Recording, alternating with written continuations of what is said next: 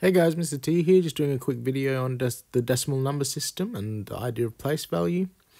So the decimal number system, or otherwise known as the base 10 number system, is the standard system for writing numbers that we use around the world. We call it base 10 because numbers are written using combinations of 10 possible digits.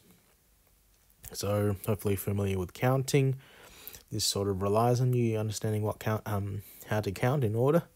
So the 10 possible digits are 0, the next one is 1, 2, 3, 4, 5, 6, 7, 8, and 9. And that has been read and has been written left to right in increasing order of size. So these symbols that we call numbers increase in size as we count from 0 to 9, but you can see there's a problem. If we have more than 9 things, we're going to need to be able to count larger than 9. And so to do that, we can't just use these 10 symbols, these 10 numbers. We need another way of writing numbers that are larger than 9. So what we do is use multiple digits and put them in different positions known as place values.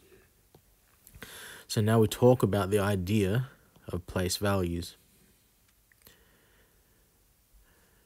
As we count from 0 to 9, we're only using the 1 digit to represent all those 9 single things that we're representing. It could be sheep, it could be counters, fruit, it could be anything. But with those symbols, by themselves, we can only represent from 0 to 9 single things. So if we write a single digit, we say it is in the place value of ones or units, as we can count from 0 to 9 things with that 1 digit. So for example, the digit 7 is by itself, so it must be in the units. It must be in the units or ones place, so I'll put ones in brackets here if you prefer 1.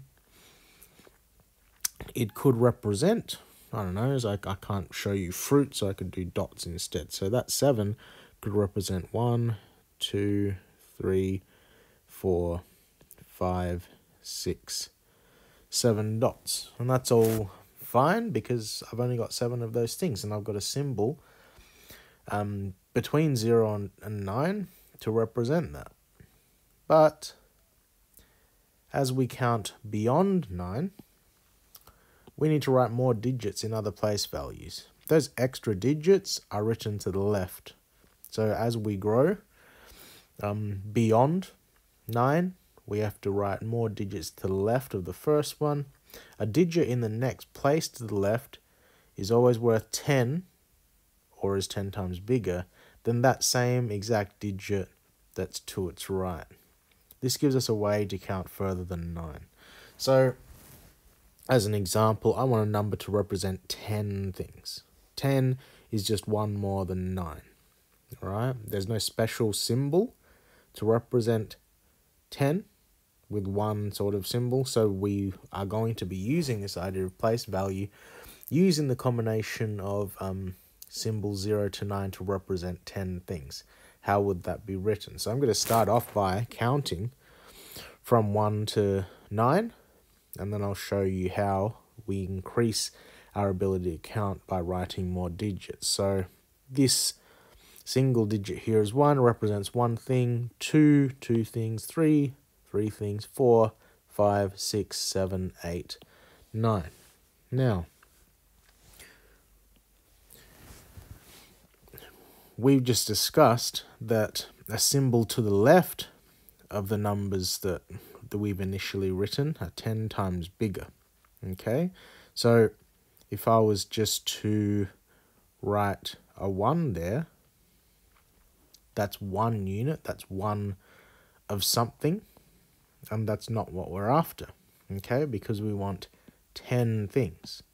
So if I was to put another digit here, that would now be in the ones column, okay. I have 0 ones, and so you might think that that's a bad thing because I want to represent 10 things. Yeah, that's true, but we now have a 1 that's to the left of the 0, and that 1 is 10 times bigger than a 1 in this place here where the 0 is. And if I've got 10 lots of, or 10 ones, that's exactly what I want to represent with 10 things. Okay?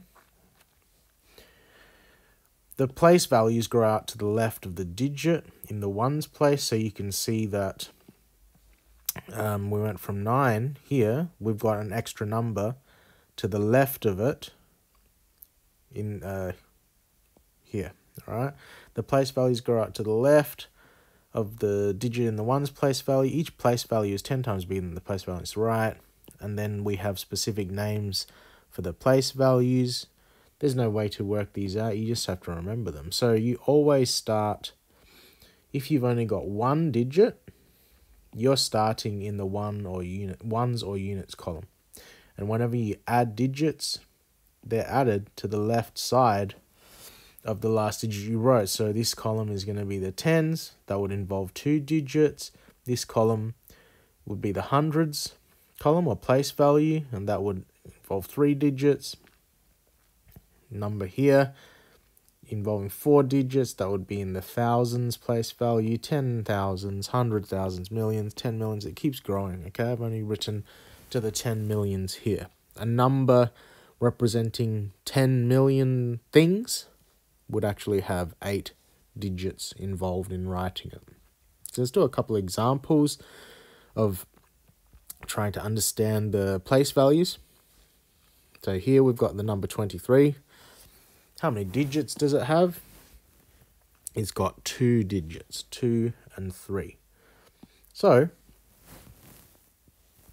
because the digits grow out to the left of the first one, and you start here, the rightmost digit is 3. And then the left digit is 2. That's in the tens column. So it has 2 digits, so it has digits in the tens and units.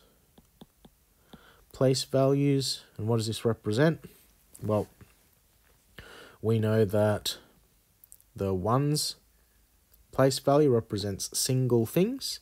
So I've got 3 single dots. Okay, now we've got a 2 on the left of that. That doesn't just represent 2 things, because we've already said that each column to the left represents 10 lots of that same digit in the previous column. So if I had 2 in the ones column, yes, it would only represent 2 of these dots. But because it's in the tens column, it's representing 10 lots of that. So I've got 2 lots of the 2, 3 lots of the 2, 4 lots of the 2, 5 lots of the 2, 6 lots of the 2, 7 lots of the 2, 8 lots of the 2, 9 lots of the 2, and 10 lots of the 2.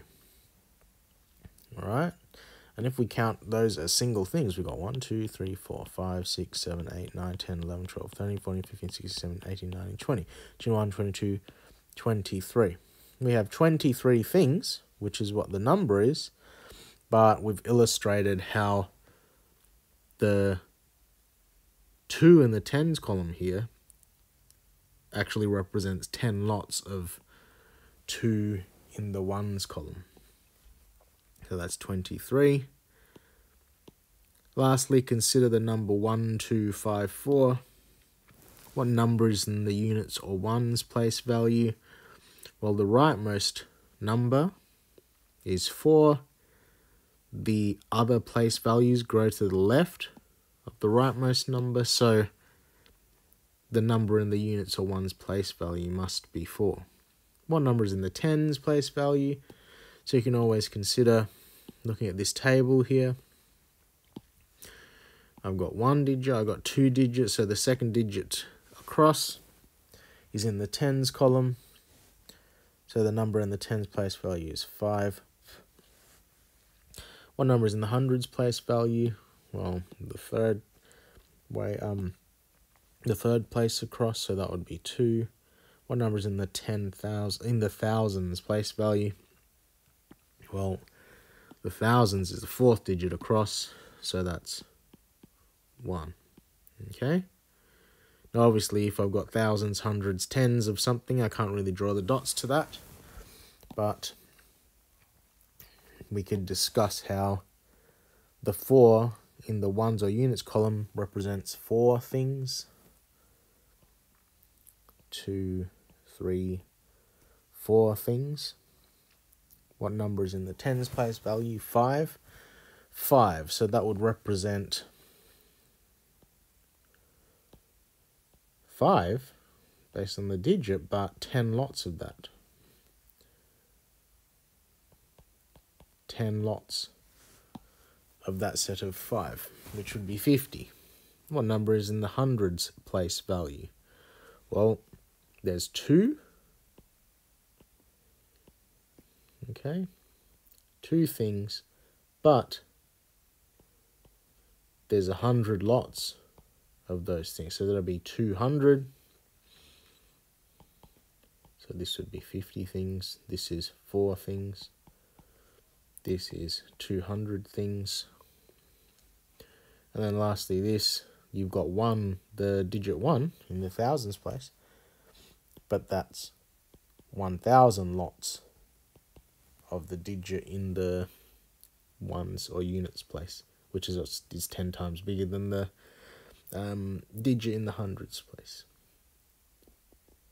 So that would be 1,000. Right. Hopefully that video helps you out, and I'll see you in the next one.